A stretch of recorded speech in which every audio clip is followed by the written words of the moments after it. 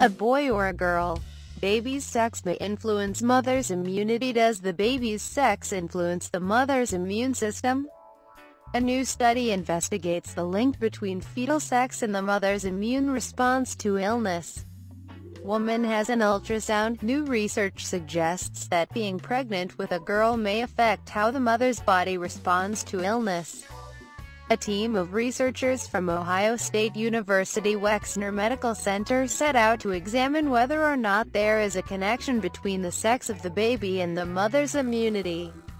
The team was led by Amanda Mitchell, a postdoctoral researcher in the Institute for Behavioral Medicine Research at Wexner.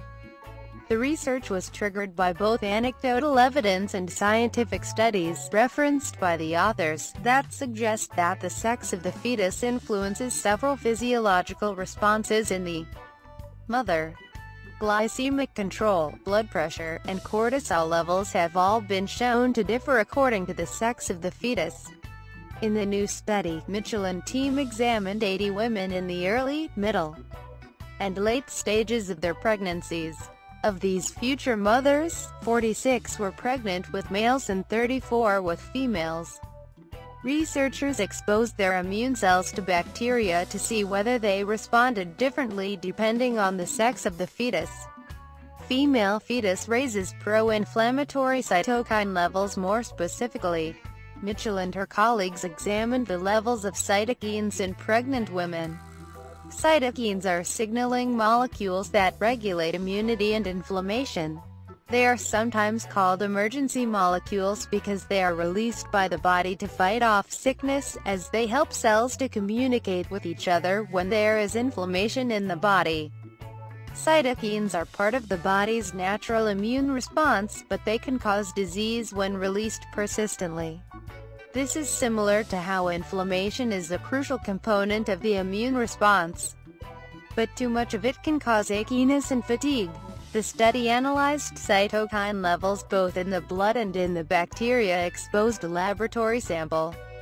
The findings suggest that women pregnant with girls may experience more severe symptoms of certain illnesses, while women did not exhibit differences in blood cytokine levels based on fetal sex.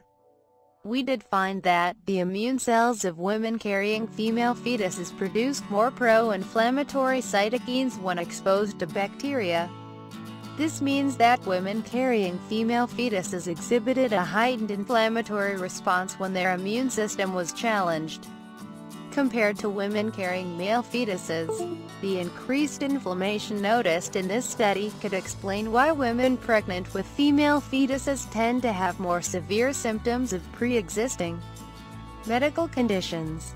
Examples given by the researchers include asthma and allergies, which are both conditions appearing to be exacerbated when carrying a female fetus compared with a male one.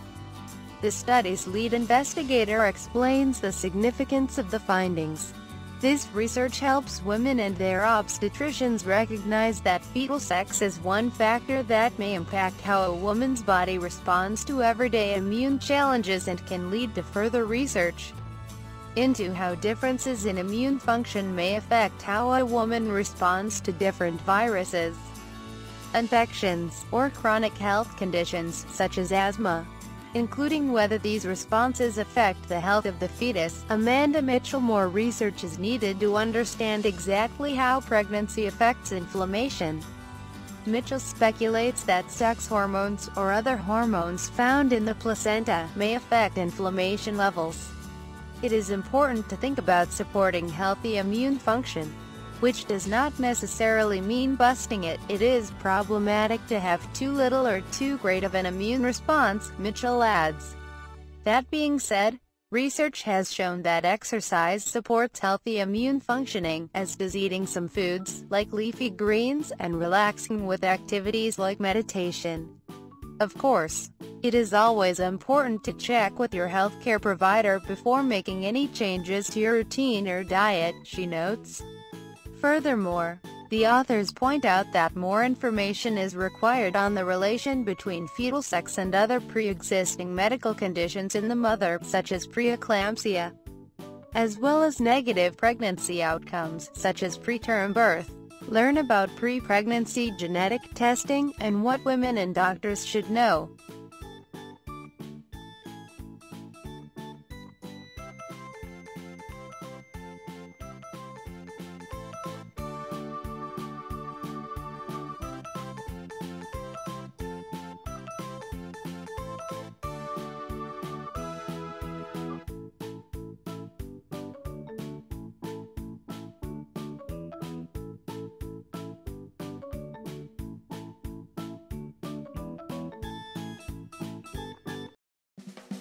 A boy or a girl.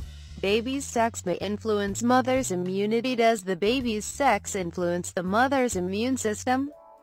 A new study investigates the link between fetal sex and the mother's immune response to illness. Woman has an ultrasound. New research suggests that being pregnant with a girl may affect how the mother's body responds to illness. A team of researchers from Ohio State University Wexner Medical Center set out to examine whether or not there is a connection between the sex of the baby and the mother's immunity. The team was led by Amanda Mitchell, a postdoctoral researcher in the Institute for Behavioral Medicine Research at Wexner. The research was triggered by both anecdotal evidence and scientific studies, referenced by the authors, that suggest that the sex of the fetus influences several physiological responses in the mother. Glycemic control, blood pressure, and cortisol levels have all been shown to differ according to the sex of the fetus.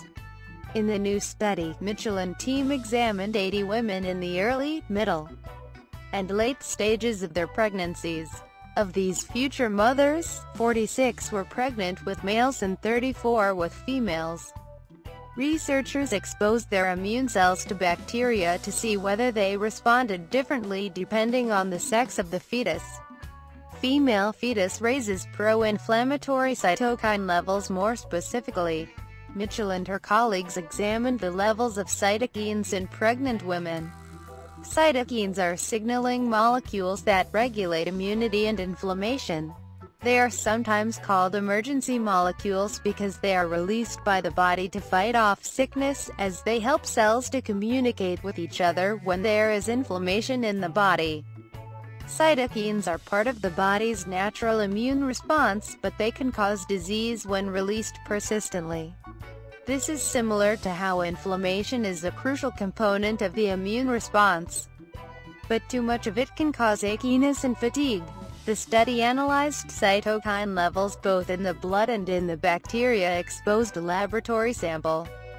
The findings suggest that women pregnant with girls may experience more severe symptoms of certain illnesses, while women did not exhibit differences in blood cytokine levels based on fetal sex. We did find that the immune cells of women carrying female fetuses produced more pro-inflammatory cytokines when exposed to bacteria. This means that women carrying female fetuses exhibited a heightened inflammatory response when their immune system was challenged, compared to women carrying male fetuses. The increased inflammation noticed in this study could explain why women pregnant with female fetuses tend to have more severe symptoms of pre-existing medical conditions.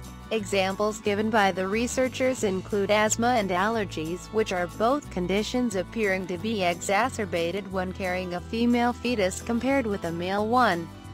The study's lead investigator explains the significance of the findings.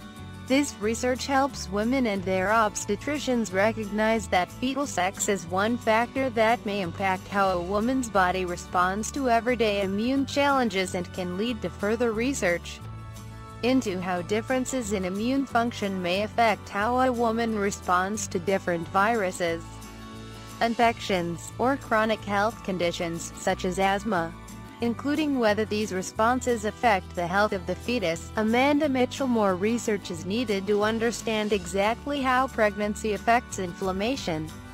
Mitchell speculates that sex hormones, or other hormones found in the placenta, may affect inflammation levels. It is important to think about supporting healthy immune function, which does not necessarily mean busting it. It is problematic to have too little or too great of an immune response, Mitchell adds.